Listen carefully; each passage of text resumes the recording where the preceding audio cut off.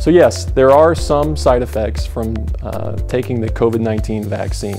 Most of those side effects are what we consider local side effects. The most common side effect that we will experience when we receive this vaccine is simply some pain at the injection site in our shoulder. It goes away within a day or two, and in the vast majority of cases that is considered a mild or a moderate response.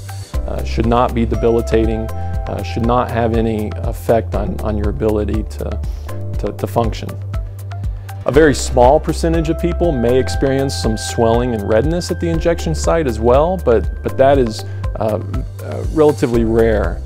The other side effects you might experience are what we consider systemic side effects. And the most common systemic side effects that we will experience are potentially a low-grade fever, as well as just a feeling of fatigue. And really these indicate to us that our body is doing exactly what we're asking it to. It is responding to this vaccine. And so we feel that in our body, really in the same way that we feel a cold or maybe the flu first coming on. But again, those systemic side effects will go away within a day or two and should not linger past that. And in the vast majority of us, those will be mild or moderate. Very rarely do we see any severe side effects with this vaccine. Yes, based on everything we know at this time, this is a very safe vaccine. In the individuals that were part of the clinical trial to assess safety of this vaccine, there were no severe adverse events associated with vaccination. So again, based on everything we know, this is as safe as a vaccine can be. So currently, this vaccine is approved for anyone 16 years old and older. And so right now, children younger than 16 should not receive the vaccine and will not receive the vaccine, although we expect that may change over time. There was some concern based on some reported incidents of severe allergic reactions, which we may have seen reported in the news. And in fact, the CDC's most recent recommendation is that even in those individuals that have a history of a severe allergic reaction, and really what we mean is an anaphylactic reaction, even those individuals can still receive this vaccine, but they do need to inform their healthcare provider and the individual administering the vaccine that they have a history of severe allergic reactions to injectable vaccines. Even people with a history of allergic reactions to something like peanut butter or bee stings should still receive this vaccine. At this time, we don't believe that history has any influence on your potential to react strongly to this vaccine. And finally, the other group that should not receive the vaccine are those individuals that are currently under isolation or quarantine for COVID-19. The guidance from the CDC right now is that you need to wait until your isolation period is up before you go to get the vaccine. And that's so that we're not introducing COVID into the vaccine clinics. And so you can wait. You can wait until that 14-day period is up and then go get the vaccine. So any side effects from a vaccine typically present within the first 2 months after the vaccine.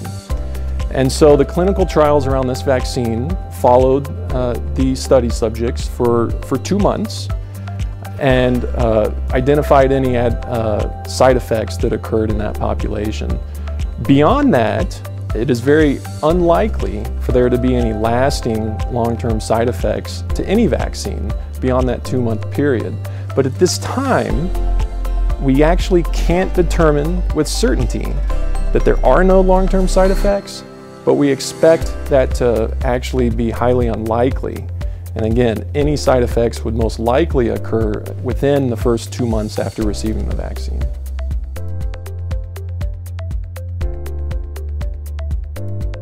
So it's not suspicious if you understand how a phase 3 vaccine trial actually works.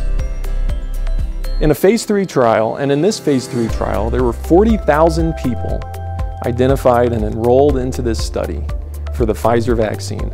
half of those people received the vaccine, half of those people received a placebo, basically salt water.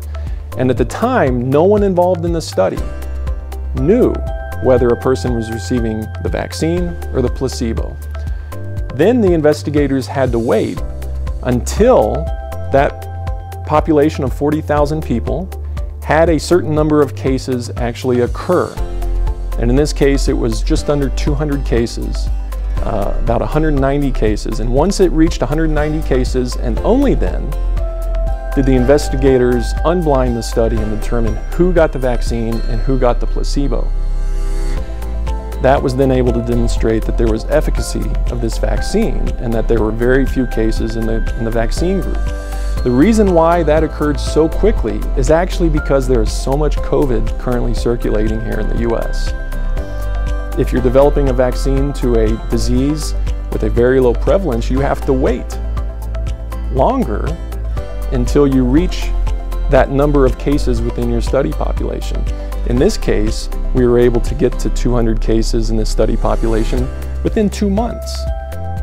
And again, that's why this particular study was able to occur so quickly.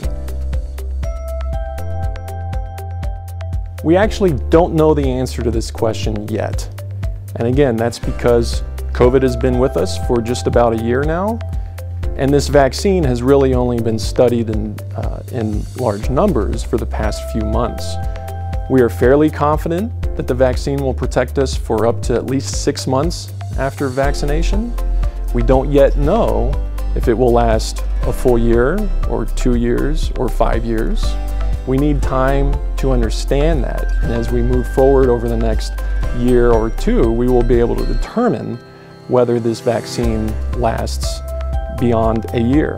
It's quite possible, and in fact there are some plans that we may need booster vaccines in the future. Perhaps every year we may need to be revaccinated against COVID-19, but at this point we don't have the information we need to determine that for sure.